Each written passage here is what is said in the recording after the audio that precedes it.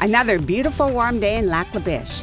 It's easy to understand what a local physician would say. Lac La Biche is the best place in the world to live. We love the outdoor recreation, we love the wilderness, we love having deer and moose running around in our yard every morning.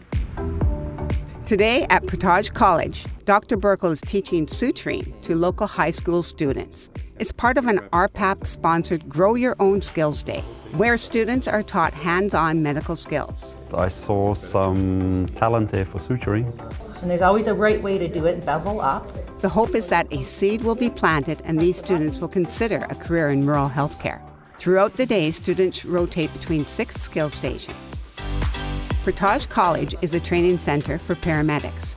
The high school students were allowed to watch paramedics actually being tested here in the lab, as well as in a medical flight simulator. The students also put on health monitors and did a workout. So it's important for people to understand the importance of heart health. So we're trying to prevent heart disease and hypertension. Found it. Ready to count for 10 seconds? 3, 2, 1, count. So there's a real needle here. The day is going well. I've actually really enjoyed it and I've learned a lot so far. I plan on becoming a licensed practical nurse because I enjoy to help people.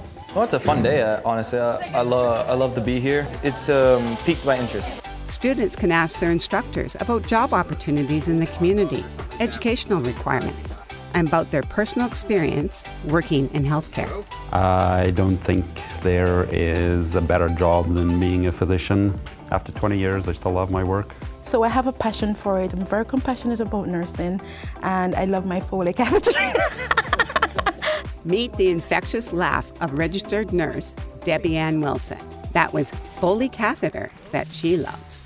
A thin, sterile tube that is inserted into the bladder to drain urine. The catheterization skill station is often awkward for students. At first, I was not comfortable. Some students were a little bit uncomfortable and they think that they maybe couldn't do it. But you know, the beauty of inserting that Foley is that at the end of it, the patient feels good, looks better because of the relief that they get of their bladder. Get your sample, you label your sample again, and that is for the lab. She was really funny. Like, if she wasn't funny, it would have been really awkward. Alex plans to enroll in the licensed practical nursing program at Portage College, so catheterization could very well be in his future. The Grow Your Own Skills Day in Lac La Biche was a huge success.